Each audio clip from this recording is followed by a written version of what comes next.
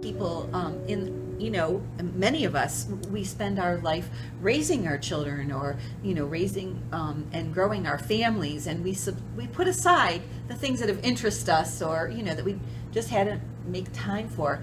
You actually bring those activities and those abilities back to fruition for them. Right, yeah. So exactly, hobbies or activities that people may have had that maybe they had to set aside for whatever reason, raising children or having a career, or maybe just something someone has always been interested in learning more about but just had never been able to. So all of our programs are related to the arts, to the broad definition of the arts, lots of different programs there, and also holistic healthcare. So we try to offer a really wide range of interesting things that people can always find something that they're interested in to participate in.